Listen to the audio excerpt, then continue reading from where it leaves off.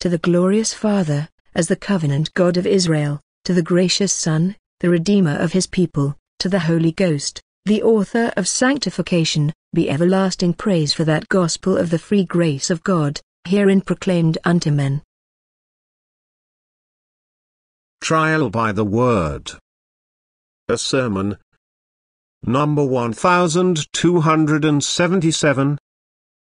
Delivered on Lord's Day morning, February 6, 1876, by C.H. Spurgeon. At their 7 Metropolitan Tabernacle, Newington. Until the time that his word came, the word of the Lord tried him. Psalm 105, 19. Joseph was altogether an extraordinary personage. He was a young man of great personal beauty, and he exhibited also a lovely character, full of gentleness, kindness, and truth. The grace of God had made him as beautiful in mind as nature had made him comely in person. He was also exceedingly thoughtful, perhaps at first rather more thoughtful than active, so that his brothers, not only because he had seen 2 remarkable visions, but probably because of his contemplative habits, said of him, "Behold, this dreamer cometh." He was the swan in the duck's nest. His superior genius and character separated him from the rest of the family, and none of them could understand him. He was, therefore, the object of their envy and hatred, so that they even proposed to murder him, and ultimately sold him for a slave. He was destined, however, for a nobler lot than theirs. They were to feed their flocks, but he was ordained to feed the world. They were to rule their own families, but he to govern the most ancient of empires. From the very beginning his supremacy in Israel had been foretold by a double dream. Their sheaves were seen to pay homage to his sheaf, while the sun and moon and 11 stars also made obeisance to him. This was the light which shone upon Joseph's early days, the star of prophecy which afterwards gilded his darkest moments and cheered him on while he endured affliction. You may rest assured, brethren, that wherever God gives extraordinary gifts or graces, and appoints an extraordinary career, he also appoints unusual trial. There is a verse, I think it is Cooper's, which says that the path of sorrow, and that path alone, leads to the land where sorrow is unknown. To eminence of any desirable kind there is no royal road, but we must wade through tribulation to it. For Joseph to become Prime Minister of Egypt the path lay through the prison house. To all true honor the road is difficult. Expect, then, dear friend, if God gifts thee, or if he graces thee, that he intends to try thee. Such a reflection will tone down thine exultation and prevent its degenerating into pride, and it will aid thee to gird up the loins of thy mind and stand in all sobriety, prepared for that which awaits thee. Look upon talents and graces, and high hopes of eminent usefulness as signs of inevitable tribulation. Do not congratulate yourself, and sing, soul, take thine ease, thou art happy in possessing such special gifts, but prepare to do the life work to which thou art called. Thou art favored of the Lord, but do not look for the happiness of ease, carnal enjoyment, and human approval. For blessed is the man that endureth temptation, for when he is tried, he shall receive the crown of life, which the Lord hath promised to them that love him. Joseph's worst trial happened to him when he was accused of attempting a foul assault upon his mistress. Who would not try under so horrible a charge? When he was put in prison, and his feet were made fast with fetters, he became exceedingly troubled, so that the iron surrounded his soul. How long he was in durance vile, as a chained prisoner, we do not know, but it must have been some considerable period, and during those dreary months thoughts of his father and his fond love, memories of his cruel brothers, and reflections upon his sad lot, must have keenly wounded him. he was pained to remember how much his character had suffered from a woman's malicious falsehood, and most of all how much blasphemy the heathen had poured upon the name of God, whom he had represented in the house of Potiphar. Do you wonder that the iron entered into his soul? The word of the Lord tried him very severely. Alone, in darkness, in an uncomfortable cell, his limbs fretted with chains, no one to speak to him, everyone condemning him as guilty of the basest treachery towards the man who had made him his confidential and favored servant. He found himself regarded as the offscouring of all things, and the object of ridicule to all who were about him. The archers sorely grieved him, and shot at him, and hated him.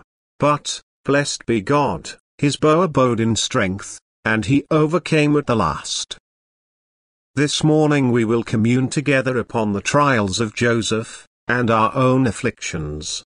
Our first reflections shall be spent upon the importance of trial. Secondly, we will consider the peculiarity of the believer's trial, for the word of the Lord tried him. And thirdly, we will observe the continuance and the conclusion of the trial, until the time that his word came.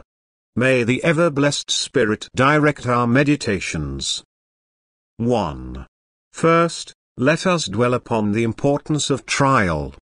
The Lord might easily have taken every one of us home to heaven the moment we were converted. Certainly his omnipotence was equal to the task of our immediate perfect sanctification. If the dying thief was rendered fit to be in paradise the same day on which he believed, so might each one of us have been made ready to enter heaven, but it has not so pleased God. We doubt not that there are myriads before the eternal throne who have reached the abode of bliss without treading the winepress of affliction. Babes hither caught from womb and breast, claim right to sing above the rest, because they found the happy shore, they never saw nor sought before. Theirs is a victory for which they never fought, they wear a crown though they never bore a cross. To sovereign grace these blessed ones will never cease to ascribe their bliss. But as for those of us who live to riper years, it will be written concerning all of us as of others who have gone before. These are they who came out of great tribulation, and have washed their robes and made them white in the blood of the Lamb. But why is it so appointed? Is this discipline of any use to us? The word here used is in itself a light upon the question. The word of the Lord assayed him. That would be the correct translation. The word of the Lord assayed Joseph as gold is assayed. It is a term best understood at the mint, and among refiners. Trial in the Christian church is the Lord's fining pot, which is never off the fire. It has this excellent effect, that it separates the precious from the vile. As long as the church exists, I suppose she will have traitors amongst her number, for if Judas intruded under the watchful eye of the chief shepherd, we may be pretty sure that many a Judas will elude the far less watchful eyes of the minor shepherds. Because trial and persecution test men's professions, they are used as the winnowing fan in the Lord's hand, as it is written, He will thoroughly purge his floor. In persecution, the mere professors, the camp followers and hangers-on, soon flee away, for they have no heart to true religion when the profession of it involves the cross.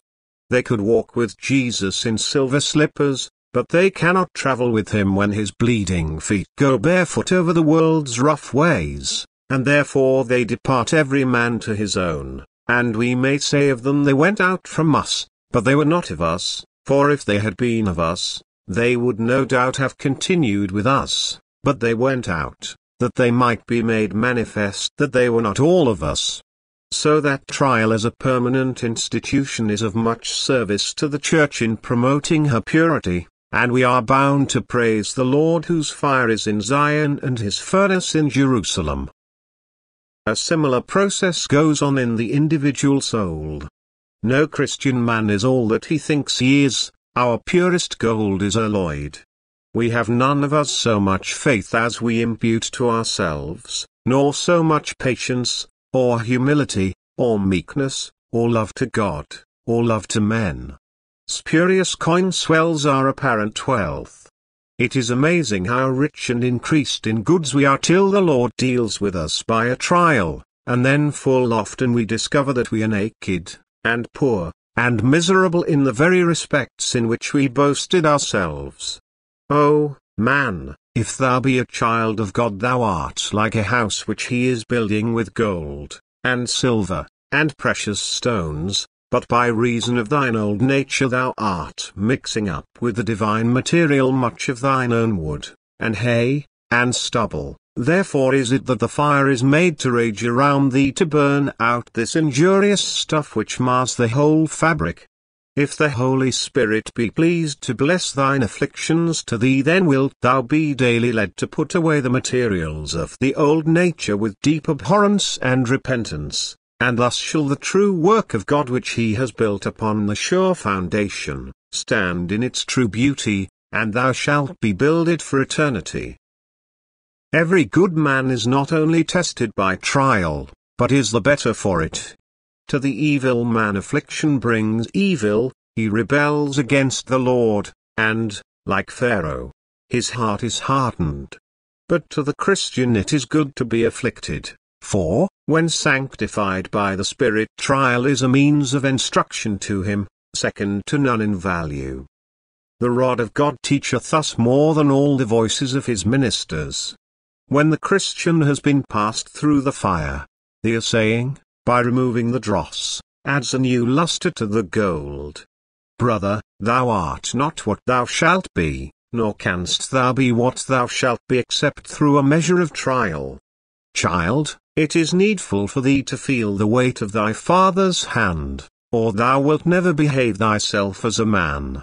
Thou must see his face veiled with frowns, and hear his voice in harshness chiding thee for thy transgressions, otherwise thou wilt always retain the follies of childhood. Our chastisements are our promotions. They are privileges more precious than the rights of princes. It is good for me that I have been afflicted. Joseph could say this, and all the Lord's Josephs either own it now or will have to own it hereafter. Let us look a little more closely, and we shall see that trial did much for Joseph. First, it corrected the juvenile errors of the past. Far be it from me to find any fault with so admirable a youthful character, but it was youthful, and needed maturing. As a simple-hearted, trustful child, he certainly told his dreams quite as freely as it was wise to have done. Perhaps he thought that his brothers and his father would have been as gratified as himself, but even his father rebuked him, and his brothers were indignant to the last degree. It was natural that a boy of 17 should be pleased with the thought of power and eminence, but such a feeling might have gendered evil, and therefore it needed to be toned down, and its eager expression kept within bounds. We find Joseph more self-possessed and more reticent by and by, and we read in after life that he restrained himself when the strongest passions were at work within him, and his own brother Benjamin was before him. He sacrificed his feelings to the dictates of prudence. We see no more boyish exultation, no more telling of his dreams. In quietness and confidence he found his strength. This he no doubt learned amid the sorrows of his prison house. He was, perhaps, also in his early days too much in a hurry to realize the promised blessing. He would see the sheaves do obeisance to his sheaf at once, while he and his brethren were as yet but green corn, and the harvest had not come. Hence the pleasure he had in the coat of many colors which his father's fondness put upon him.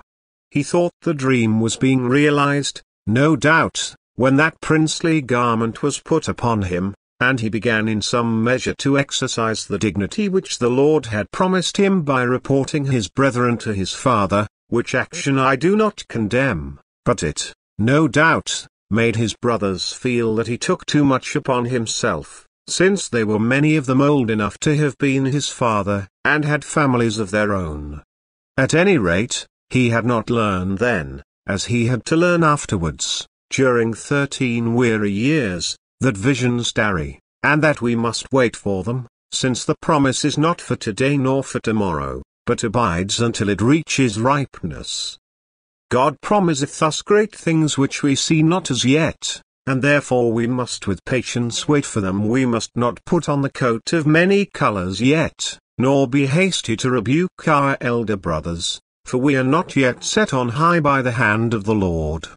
Joseph had his royal coat in due time, and he had the fullest conceivable opportunity for reproving his brothers when in after days they went down into Egypt to buy corn, and their hearts smote them for all the wrong that they had done to him. In prison Joseph learned to wait. I do not know a harder or more valuable lesson. It is worthwhile to suffer slander and to feel the fret of fetters to acquire the patience which sits still and knows that Jehovah is God. To tarry a while and not to pluck our fruit while it is yet green and sour, this is rare wisdom. To be instructed to leave the time as well as the form of the blessing in the hands of God is to have been to school with the best result. Joseph also learned in his trial much that was good for present use. For instance, he found by sweet experience that the divine presence can cheer us anywhere. If he had always been at home with his father, always his father's darling, he would have known that the love of God is sweet to a favored youth, but no one would have been astonished at that. Even Satan would have said, "Well may he rejoice in thee, O Lord. Hast thou not set a hedge about him and all that he hath?" But he learned that God could be with him when he was sold for the price of a slave, with him when led as a captive across the desert, when he walked wearily by the camel's side with the Ishmaelite, with him in the slave mart, to find him a master who might appreciate him, with him when he became a servant in the house, by blessing him, prospering him, and causing him to find favor in the eyes of his master till he became overseer of all that Potiphar had, and then, best of all, though some would say worst of all, he learned that God could be with him in a dungeon. He could not have known that if he had stopped at home, he must be brought into the thick darkness, that the brightness of the divine presence might be the more fully seen. There is nothing in this world so delightful as the light of God's countenance when all around is dark. You may tell me that the presence of Jesus is glorious upon Tabor's glorious mount, and I will not contradict you, though I have realized the poet's words. At the too transporting light darkness rushes all my sight. But give me the soft subdued light of God's love in adversity, Christ on the stormy waters for me, Christ in the midst of the furnace with his persecuted ones. Never does the Lord's love taste so sweet as when all the world is wormwood and gall. See how the mother presses her dear babe to her bosom when it is sick, or has had a bone broken. The little one may run about their house at other times, and the mother is pleased with it and loves it. But if you want to see all her tenderness, if you would read all her heart, you should see her when it scarcely breathes, when she fears that every moment will be its last. Then all the mother is revealed. How she fondles it, and what a store of sweet words she brings forth. So, if you would see all of God, you must know what deeps of trouble mean, for then the great heart, the glorious, infinite love comes welling over, and the soul is filled with all the fullness of God. It was worthwhile, I say, for Joseph to be falsely accused, and to be laid in irons, to learn experimentally the supporting power of the Heavenly Father's smile. There, too, Joseph learned that temporal things are not to be depended upon. The indulgences of his father's house end in his being sold as a slave, and the coat of many colors is dipped in blood. His prosperity in the house of Potiphar also came to a sudden end, and from being an overseer he became a prisoner in irons. Now he knew that earthly good is not to be depended on, and therefore not worthy to be the object of pursuit to an immortal soul. He sees that all things beneath the moon change, waxing and waning as doth the moon herself, and he learns to look to something higher and more stable than circumstances and surroundings. Here, too, he was instructed in one sad truth, which we are all so slow to learn, namely, to cease from man whose breath is in his nostrils, for wherein is he to be accounted of? I do not think Joseph had learned that fully when he interpreted the dream of the butler. It was very natural, and therefore not to be censured, that he should say, "Think of me when it shall be well with thee." But when 2 whole years had passed and all the while he was forgotten, Joseph must have felt that, "Cursed is he that trusteth in man and maketh flesh his arm." He ceased from man, and no longer looked for enlargement from that quarter. Cost us what it may, we are great gainers by any process which enables us to say, "My soul, wait thou only upon God, for my expectation is from him." It is a blessed thing when Providence knocks away all the dog shores, and lets the vessel launch into her true element. See how freely she floats upon the deep sea of God's everlasting love and immutable faithfulness. She is no more liable to decay from the dry rot of carnal confidence, but on the broad sea of divine power she walks the waters as a thing of life in joyful reliance upon the ever-blessed God. Confidence in man seems bred in our bone, but it must be taken out of us, and happy shall the day be which sees us rid of all hope but that which stays itself upon the Lord alone. But, dear brethren, the chief use of trial to Joseph and to us is very often seen in our future lives. While Joseph was tried in prison, God's great object was to prepare him for the government which awaited him. It was designed first to give him power to bear power, a rare requirement. Solomon says, "As the fining pot to silver, and the furnace to gold, so is a man to his praise." Many a man can bear affliction, but few men can endure prosperity, and I have marked it, and you must have marked it too, that the most perilous thing in all the world is to step suddenly from obscurity into power. Have we not seen men, illiterate and unknown, suddenly introduced to the Christian pulpit, and made much of, and has it not frequently turned out that their names have been by and by prudently forgotten, for they were overthrown by the dizzy heights to which they were lifted?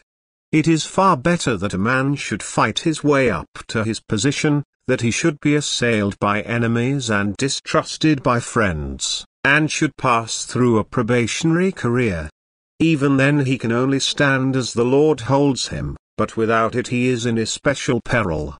Hence the Apostle says, "Not a novice, lest being lifted up with pride he fall into the condemnation of the devil." If I knew that some young man here present would be greatly owned of God in the future, and become in future a prince in our Israel, if by lifting up of this finger I could screen him from fierce criticism, misrepresentation, and abuse, I would not do it, because, severe as the ordeal might be to him, I am persuaded it is needful that he should pass through it in order to make him able to bear the giddy heights of the position for which God intends him. Joseph on the throne of Egypt, I know not what he might have been if first of all he had not been laid in the stocks. His feet learned to stand fast on a throne through having been set fast in a dungeon. His gold chain was worn without pride because he had worn a chain of iron, and he was fit to be the ruler of princes because he had himself been a servant among prisoners.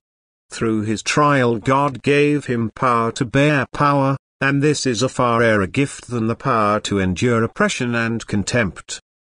Joseph was also trained to bear the other dangers of prosperity. These are neither few nor small. Great riches and high positions are not to be desired. Agur's prayer is a wise one, "Give me neither poverty nor riches." Joseph was in great peril when he came to be lord over the land of Egypt, but during his time in prison he had been learning to spell out a mystery and answer a riddle. Practically, his interpretation of Pharaoh's dream was what he had been learning in prison, namely, that it is idle to boast of the fat kine, since the lean kine can soon eat them up, and it is unwise to be proud of the full ears, because the withered ears can soon devour them. Pharaoh saw in the dream the lean devouring the full-fleshed, but Joseph alone understood it.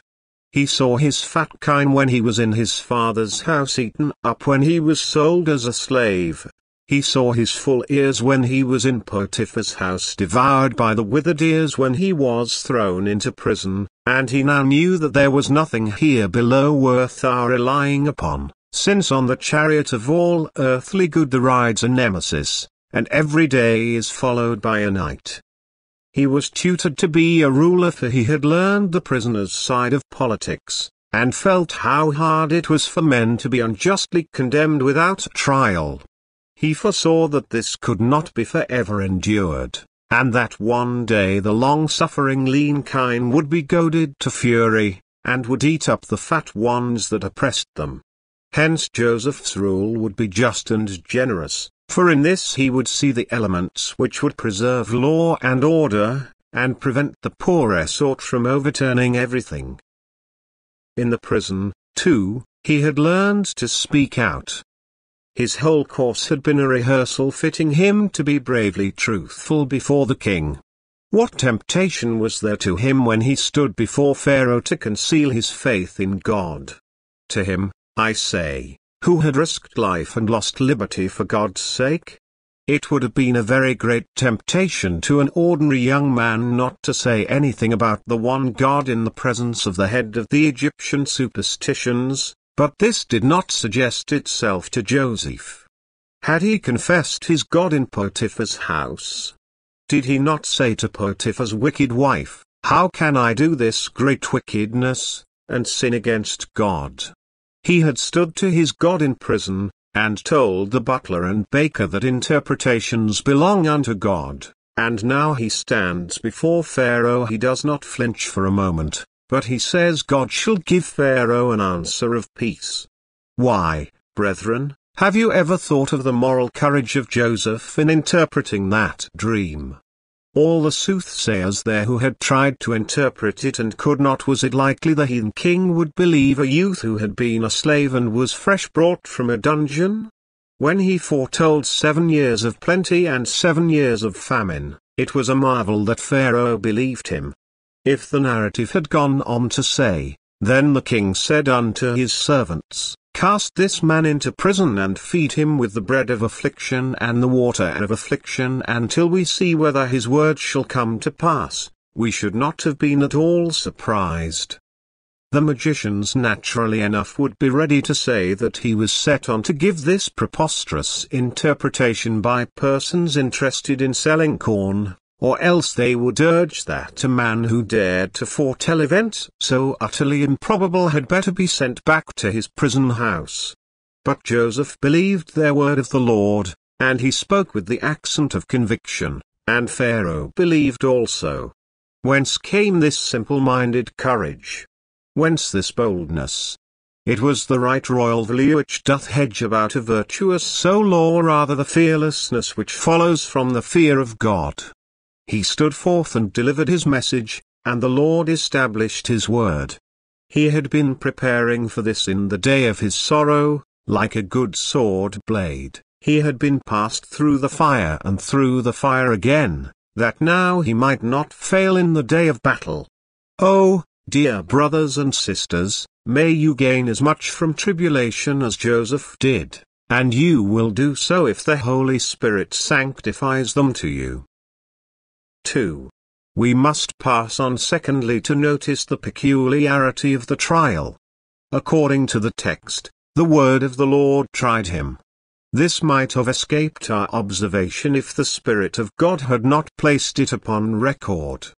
The word of the Lord tried him. How was that? Potiphar tried him, and the chains tried him, but did the word of the Lord try him? Yes. But there is a previous question: how did he receive any word of the Lord? There was no Bible then, Moses had not lived, there was not even the book of Genesis. What word of God had he? His dreams were to him the word of God, for they were communications from heaven. The instruction he received from his father was also the word of God to him. his knowledge of the covenant which God had made with Abraham and Isaac, and his father Jacob, was God's word to him. Moreover, the secret teachings of the Holy Spirit quickened his conscience and afforded him light on the way. When there was no written word, the divine Spirit spoke without words, impressing truth upon the heart itself. All these were to Joseph the word of God. How did it try him? It tried him thus. The word said to him in his conscience, "Thou shalt not commit adultery." Without that word he would not have been tried, for nature suggested compliance with his mistress's desires. The pleasure of ease, of wealth, of favor, were to be had through that woman's smile, but the word of God came in and said, "Thou shalt not," and Joseph was tried. The test, however, he could bear. Grace enabled him to flee youthful lusts and to cry, "How can I do this great wickedness, and sin against God?" The trial which arose out of his innocence must have again tested him by the word of God. There he is in prison for what?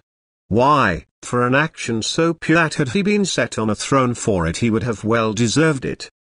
Do you not think that many questions perplexed him while he lay in prison? Would not the evil spirit say, "Were you not a fool after all? Do you not think that your chastity was mere superstition?" Thus would the purity of his heart be tried, and the word would search him, and test his hatred of sin. Would not the word of God try his constancy as it asked, "Do you now believe?" What problems were put before him? Is there a moral governor of the universe? If so, why does he allow the innocent to suffer? Why am I in fetters, and the lewd woman in favor? Could not an omnipotent God deliver me? Why then does he leave me here? Could Joseph in the face of such questions still cling to the faithful word?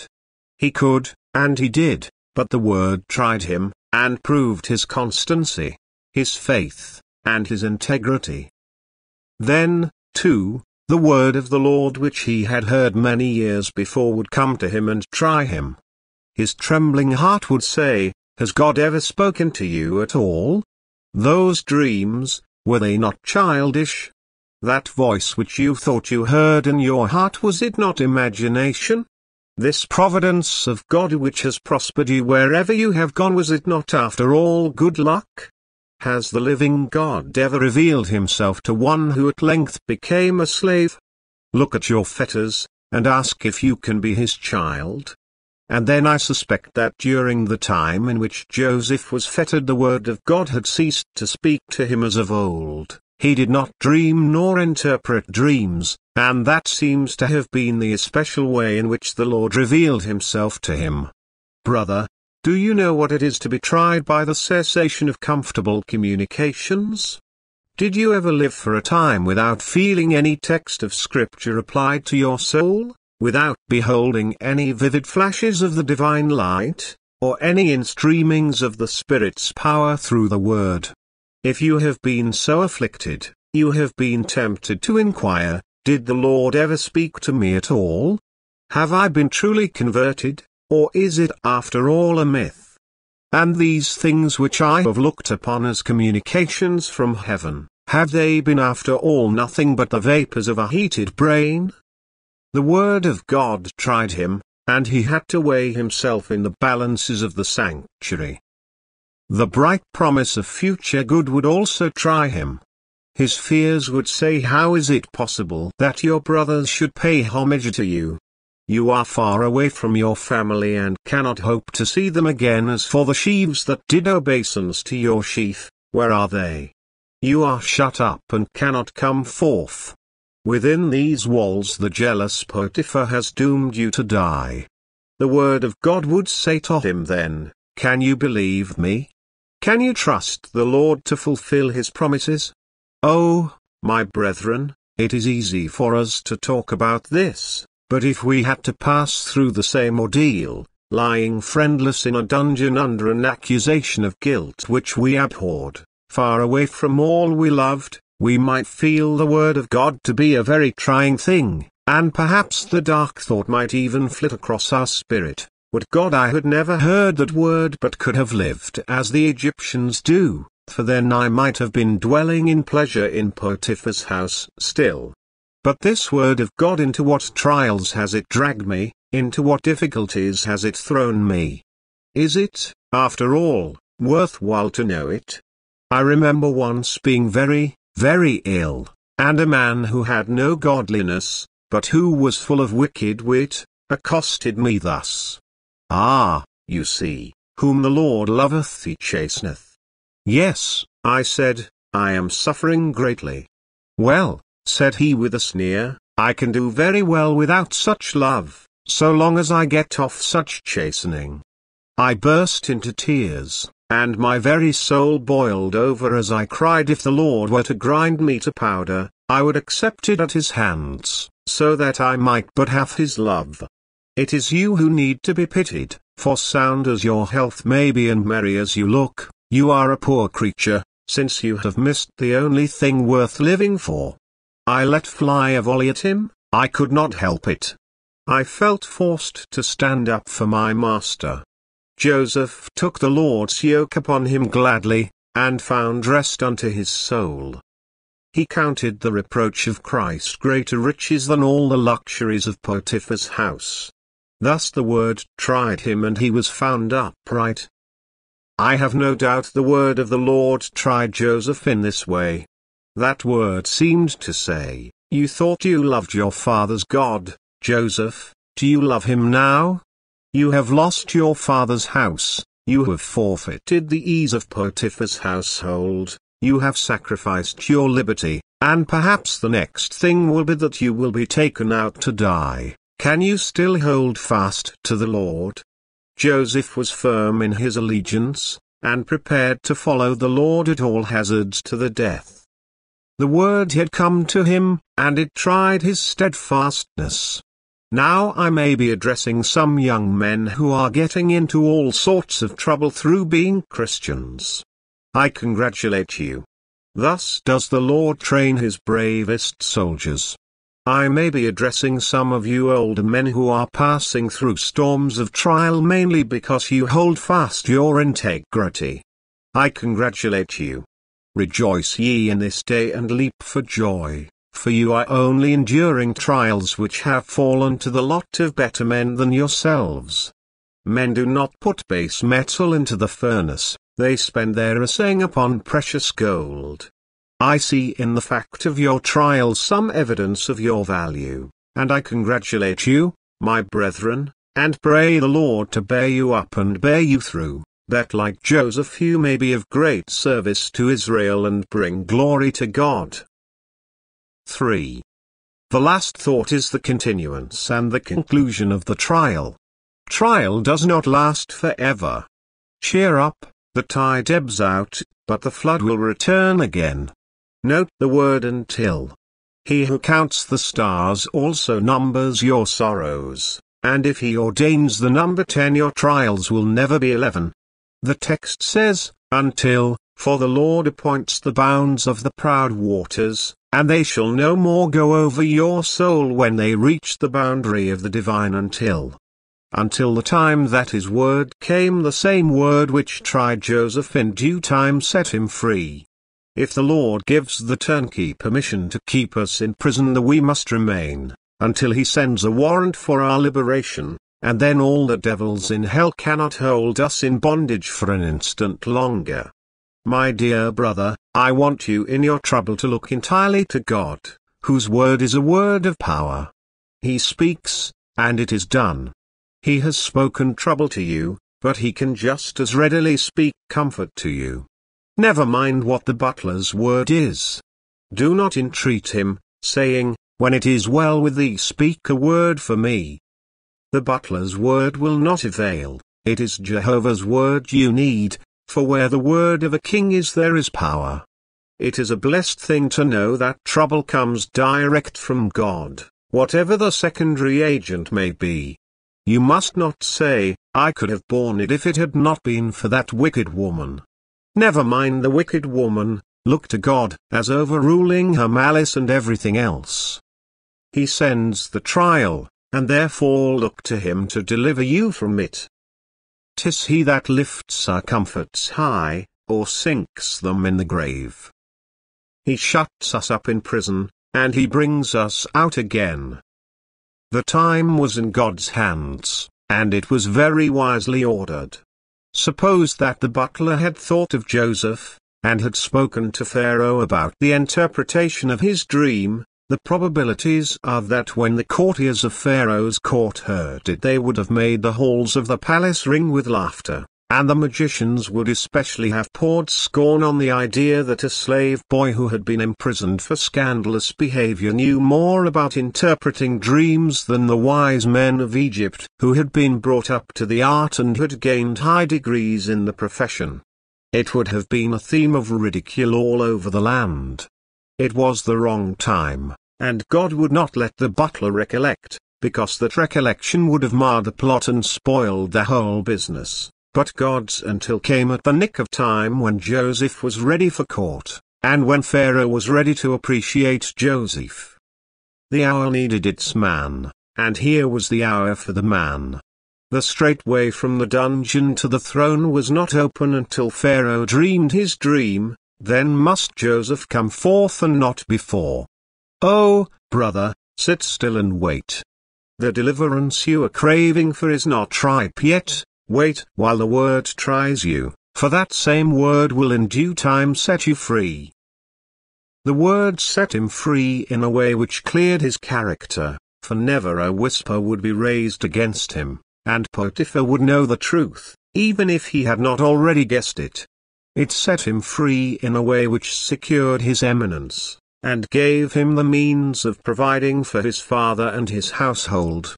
He might have been liberated from prison before, and have remained only a common person, or gone back to be a slave to some new master, but now his liberation secured his emancipation from slavery and set him in the position which enabled him to provide for his father and his family in the land of Goshen, and so the sheaves did homage to his sheaf, and the sun and moon and 11 stars fulfilled the vision which he had seen so many years before. You see, brethren, there is a time of deliverance, and the time is fixed of God, and it is a right time, therefore we have quietly to wait for it. Doth not the husbandman wait for the precious fruits of the earth, and will not you tarry for the fruits of the promise? Be not impetuous. Hush those murmuring thoughts, never allow rash expressions to escape your lips. Bear on, young man, bear on. And grey-headed man, bear on, bear on. The anvil breaks the hammers in the long run, bear on, bear on. The rock breaks the billows, and is not itself broken. Bear the trials which come to you from God and from His word with joy and patience, for the end is not yet, but when it cometh it shall be everlasting joy. I think I hear some saying all round the place, I see these believers are a very tried people, who would wish to be one of them. Hearken, friend, and I will tell thee something.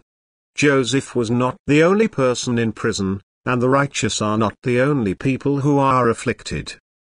The chief butler was in prison, and the chief baker, too. I wonder whether the butler and baker are here, looking sadly today. If so, there is this difference between them and Joseph, that the Lord is not with them, but He is with Joseph, and that makes a vast difference, for stone walls do not a prison make, nor iron bars a cage. If God is in the prison with Joseph, Joseph is happy, but it is not so with you tried worldlings. I wonder, O butler and baker, whether you have had any dream. I wonder what has passed through your minds this morning. Wherefore look you so sadly today? I am no interpreter of dreams, but perhaps I can unriddle yours.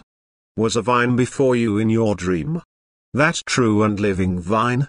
Did it bud and blossom, and bring forth fruit before your eyes, and did you take of its clusters, and present its pure blood to the king?